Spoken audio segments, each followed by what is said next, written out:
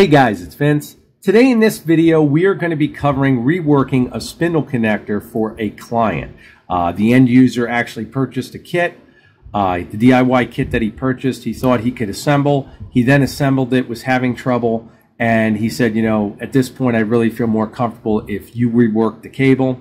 After seeing the connections, I wanted to go over this, not to berate anybody, of course, but to make this a learning experience of what you guys should be looking for when you solder yourselves. Now, in this portion of the video, we're going to be looking at, again, what these connectors look like as far as, you know, how everything has been contacted as far as soldering, any tinning issues. And then what we're going to do is I'll remove all of these conductors and I'll tin one of them and show you exactly how it should look when it's properly soldered, when we get the proper heat penetration and we get the flux where the way it should be and get that joint just nice and perfectly smooth, because that's really what we're looking for here. So again, I'm going to just dismount the connector. Of course, I've already dissected the cable that was attached to it. And you can see here, we've got a gap. And you can see that gap. This is very, very common when you do not have proper tinning on your conductor. Now, of course, these are brass conductors, and you can see here, I can take this probe and go inside there, and that's a definitive issue. When you get these blobs, and a lot of guys in a lot of videos illustrate these types of blobs. There's a couple different reasons for this. Typically, it's solder being used without the proper amount of flux, or flux for that matter of high quality. Could also be a heat issue, but typically it's a flux issue. There's not enough heat with that flux to actually get it to clean the actual conductor, and then on top of that to get the proper penetration. That's what's leading here to a blob. We also see conductors now penetrating the actual solder. And again, this is a three-phase cable, guys. This I would highly recommend be very, very careful with. If your connectors look like this, they are connected technically, which is something that always gets brought to my attention online. Yes, they are connected, but these can lead to issues, especially this one here with that gap, because that's not a full actual conductor in the sense that it's making a full weld all the way through the cup. We do not know how much solder has penetrated into those cups, but I can tell you just by looking at this as we rotate, if this solder was fully in them cups, you wouldn't see gaps like you see here. So again, we've got blobs on the bottom.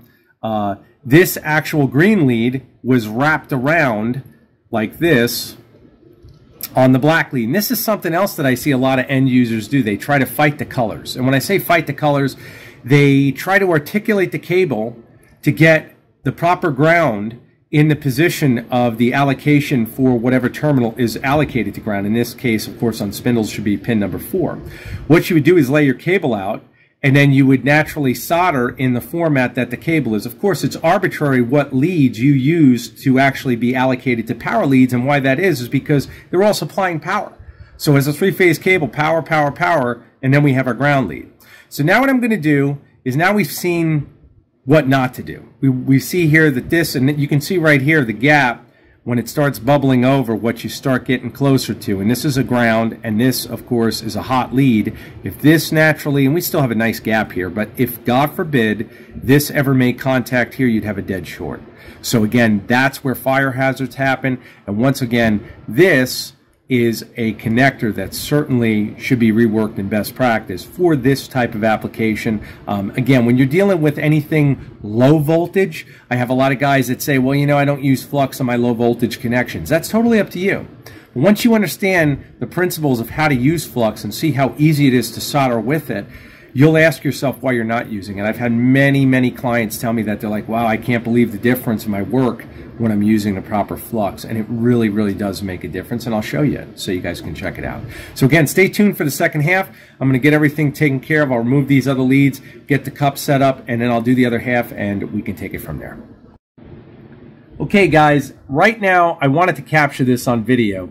You can see inside this cup, I'm just going to grab a probe as a pointer, and inside that cup, there's not a drop of solder in there. I just cleaned this. You could see that funny haze. Again, this is a lower quality solder. You can tell that because there's not a chrome finish there. I don't know if it's a combination of the flux as far as mixing or the solder itself. But inside that cup, it's just solid brass. So that tells me this was never tinned properly. I'm going to show you desoldering one of these conductors to see if we have full penetration, which I've already identified we don't, but I want to show you the difference. Got the iron set right now. She's at 800. Tip is clean. I'm going to come over here, quick dab, and just touch. So I get asked all the time, you know, why do you charge so much to rework? And I'm going to show you why. Watch. There's the conductors that we were talking about. Barely in. You can see they're all folded over now. Just touching, and look at this. Now, there's no penetration there. This is the actual conductor that came off. Put that there. And now we're left with this. And once again, that same conductor inside here where it's actually not connected, you can see exactly what's left there. Okay? Now, you come over here and you've got, and this is part of my kit, my good wick, which is desoldering braid. You can see I've already used it. You cut your end off. Okay? And of course, try to keep your desk or your area as neat as possible. Now, I always like to use a little more flux. Of course, it is pre-flux, but I use a little more. The Kester just absorbs it. It's so nice. And realistically, it makes your job a hell of a lot easier. So now what we're going to do is we're going to come in on an angle, and I'm going to just put the actual tip of this right on there. And you'll see it start bubbling, and as soon as this gets hot enough, now again, this is a lower quality solder. You can see it already. It's not heating. If it's not heating, add a little solder. Come in, and there we go. Once we get that solder contact point, you can see it's tracking. Don't fight the solder. Now you see the color change.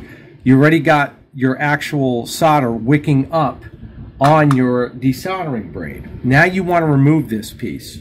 Come down to a lower piece. Now you see how tedious this is.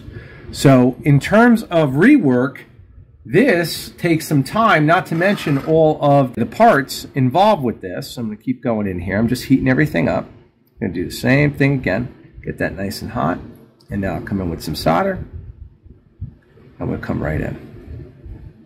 And you can see, done. And you'll see the chrome finish go right away. And that's telling me that that leftover residual solder is just not high quality. We're still not there yet, guys. So we're just going to keep going. Keep taking it down, and I'm going to keep going until this is ready to be resoldered the right way. So we'll do the same thing. We'll grab, this time we'll just grab a little solder. You can see, once we get a little tin, golden, there it goes. And you'll see it just wicks in ever so gently, and there it goes, just wicking up. And there it goes. And inside there, once again, you can see that cup is not tinned at all. Let me see if I grab my probe. Let me just grab that. And they can look right there. And inside there, big gap, big air gap. So this was never actually seated as far as the conductor. And that, again, is what you have when these actually are not tinned properly with the proper flux and high quality solder. Again, if flux was used, it certainly wasn't used in the right capacity because we don't have that actually bottomed out. So I'm going to clean the area up. I'll go through the rest, but I wanted you to see this. I'm going to clean this terminal up because we're not quite there yet, and then we'll continue with showing you actually applying solder to a lead and what it should look like. Okay guys, in this part of the video, you can see I've cleaned the cups, and now I've used the Kester 186 and the Kester number 44 solder, and you can see a tremendous difference. Look at how the cup has full penetration. It's fully wet. Everything inside there is wet, and this is now ready to accept whatever lead you go with. It's always, oh, it's actually been cleaned as well. Went through and cleaned everything. And guys, when I tell you cleanliness is very, very important when you're doing this, I cannot emphasize that enough. Every terminal must be cleaned. So again, all of the extra time that this takes, now you understand, once again, I have to charge. It actually takes me quite some time. The rework involved with this, on some cables, depending upon how bad they are, I've seen cups that are totally destroyed. It can get really, really out of hand, and it's really best practice always to tell me ahead of time what you actually have done, because I'm going to find out, number one, anyways, and number two, it's going to naturally cost you more when I find out that I get it and there's more damage than, again, I was actually made aware of. So again, we can see here how everything is set. I think it's pretty obvious that there's a tremendous difference in the finish. Now what I'm going to do is just lock it in. Lock her in our vise. And again, I'm just doing this for demonstration purposes. And that means there's not a real cable going in. I'm just showing you a lead. And we're going to come over here. I'm going to take the flux and just wet it. Now I've got the lead. Now this is a piece of my DS flexion. It's 16 gauge. And this is the ground lead because, again, we do have the yellow and green stripe. And what I want to show you, and this is just another tip, is when you're dealing with bare copper and we're dealing with a much softer cable, we don't want to melt our PVC. I get asked this question a lot. Hit this with some flux. We go to 10. Really all we want to do is join everything, but we don't want to burn anything. So we use common sense, and what we do is we just allocate solder to the tip. And what's going to happen, because copper is going to naturally use the capillary action with the flux, it's going to absorb right down. You'll see, boom, done. That's really all you need, because as long as that's all joined, as soon as you come in here and touch this, you're going to be set. So many times I see clients that are burning their conductors because they're not paying attention to how far they go. Now this is a pet peeve of mine in terms of what I like to do. Now I come in and I clip the cigar, so to speak, give me a nice clean edge, and that'll tell me if that solder has wicked in. You see how solid that is? Now you know you're golden. Now what we're going to do, now that we have a nice conductor, we come in here and you can see how that fits perfectly. We're going to hit this again. We've already applied flux to that. Hit this again, and we're going to come over here. I'm going to show you now how we do this. Make sure that tip is clean. I'm coming in at a high angle. Get that drop. Touch. And I want that heat to penetrate. Boom. That's one. Now we're not high enough. You can still see the pocket is not fully filled. We're not exactly level, but you can see the tremendous difference of how that conductor looks. So what I'm going to do now, same process, teeny bit of flux. It's kind of amazing how the flux knows exactly where to go. I'm going to just bring this down a little bit. She's going to just adjust the camera because it has to work with me so I can see what I'm doing. Now we come over here. Take a little solder, and now I'm just going to go through my copper ball and just rub it in. That's where we got a good tip. Come in, teeny bit. Come back. I'm not trying to adjust things too much, and I'm just going to keep building this up. Keep on building it. There we go. Keep the heat away. You'll see it bubble. And that solder just levels itself. We'll do one more time. We do have a little flux there, but I'm still not happy with that. I like to go a little bit more. Done. You can see barely enough flux on there. You get that residue, so to speak. And now we're going to come in a teeny bit more. And we're going to touch that. And the flux will do the rest. You'll notice I'm going over the cup a little bit, just so we get penetration. And we're done. And there you go. Now I'll clean that, give you guys full visibility. Let me just get in there. And I'll clean it, and then she can film it.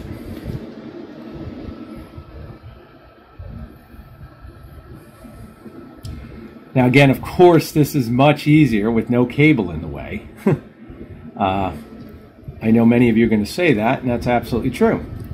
But I wanted to do a video to show and highlight how this process should be done and what the finish should look like on a properly soldered anything. This is exactly what you should be looking at.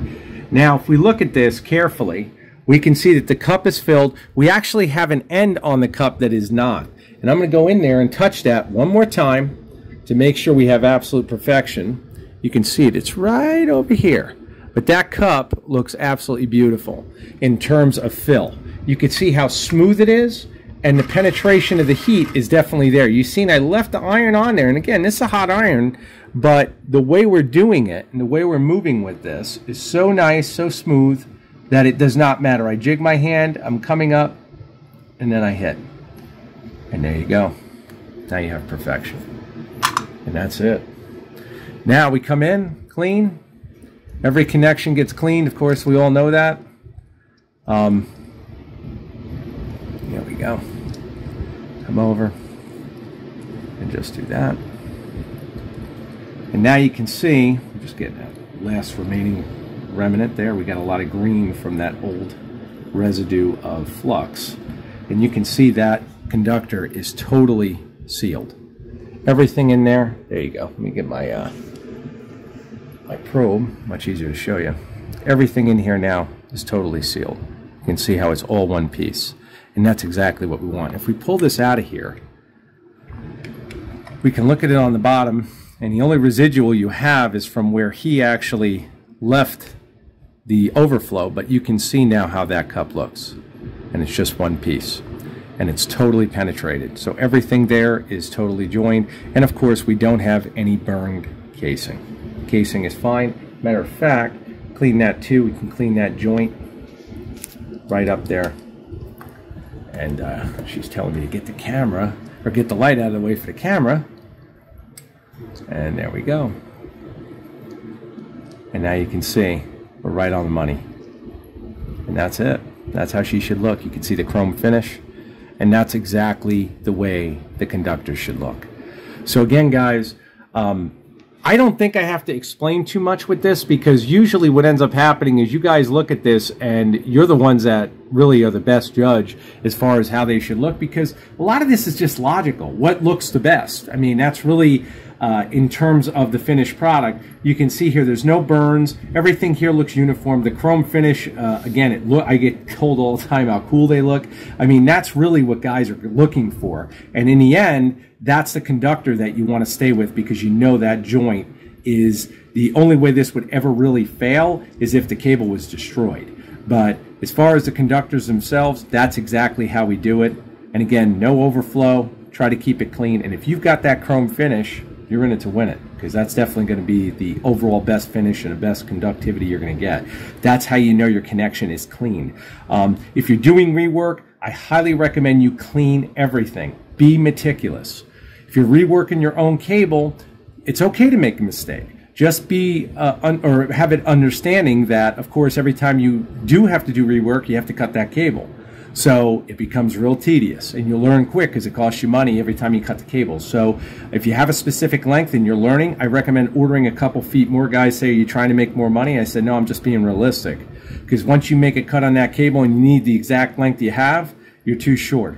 So then you're in problem zone. Ordering a little more is never a bad thing. But again, them finish, those are all ready to go right now. So I'll just remove this and solder it on to his cable, and he'll be all set. So again, guys, I hope the video's been helpful. I hope you've learned something. I hope it's helped a couple of you. I know it's answered many questions, but it brings up many more. Please don't be afraid to message me direct at storm2313@gmail.com. You can also message me through my eBay store, eDealers Direct. You'll see links in the beginning of the video and at the end. I hope that this has helped, and I thank you all for your support. Take care.